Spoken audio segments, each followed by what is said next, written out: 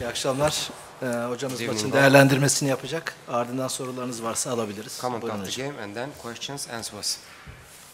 Yeah, I think a game for us to get a result. We really wanted it.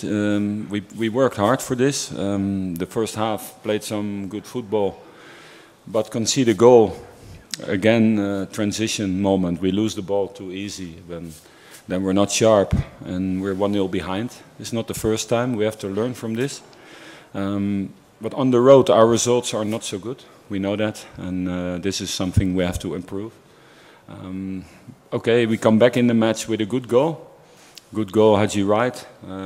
Of course, a great cross from Benji and a good header. And we know this striker is a very good striker, for a very important player for us. The second half, it was more a battle. Of course, it could have gone either way. We could have won it, but also Konya could have won the game. I think in the end of the match, we lose our head. We wanted this result so bad that we make some stupid fouls, we get some cards, we get some free kicks, a late corner. If that goes in, you lose the match in minute 99. That would have been a disaster. Now we have the point.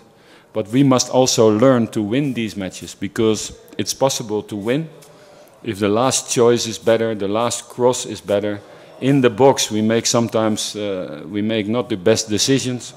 So we have to learn from this to win also here, which is possible, but we didn't do it. But in the end of the day, I think we must be pleased with a point here, because Konya is also a good team.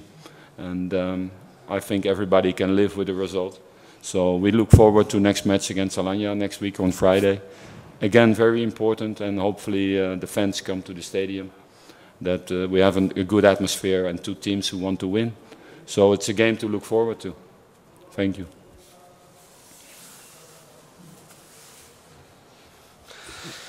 Bizim açımızdan bakacak olursak iyi bir sonuç diyebiliriz. İlk yarı çok çalıştık ve maalesef yine geçiş oyunundan yediğimiz bir golle geriye düştük. Bunun telafisinde ancak devre sonunda Bünyamin güzel ortası ve Hacı'nın güzel kafa golüyle eşitliği sağlayabildik. Bu sonuçla ilk yarıyı bitirdik. İkinci yarı oyunu kazanabilecek pozisyonlara girdik. Ancak benim eleştirim şu şekilde olacak. Maç sonuna doğru, özellikle son dakikalarda çok gereksiz rakibe fauller, kornerler ve frikikler yarattık. Saçma sapan fauller kalemizde tehlike yarattı ve yanılmıyorsam son dakikadaki pozisyonla maçı bile kaybedebilirdik. Buradan da çıkaracağımız ders bu şekilde olması gerekiyor.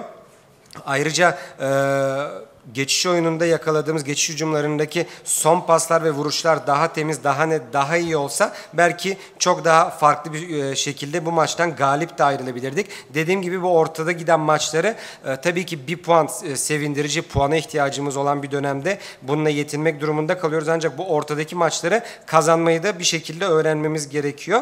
Bitirmek için önümüzdeki Cuma günü Alanyaspor derbi maçımız var evimizde. Tüm taraftarlarımızı stada davet ediyoruz. Bu maçta kendilerine gereğinden daha fazla ihtiyacımız olacak. Biz de onlara galibiyet hediye etmek için daha sıkı çalışacağız.